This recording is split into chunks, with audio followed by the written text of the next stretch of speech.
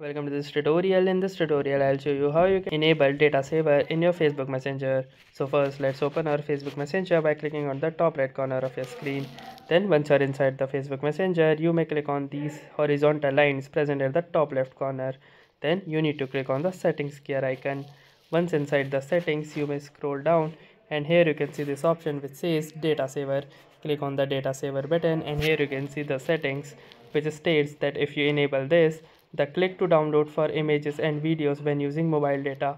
So you may turn it off by simply clicking on the on, and here you can see that click to download for images and videos when using mobile data is enabled. So now your data saver is successfully enabled in your Facebook Messenger.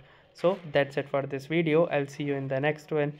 If you like this video, make sure to hit the like button as well. Comment on this video, share it, and don't forget to subscribe to our channel. Thank you for watching and have a nice day.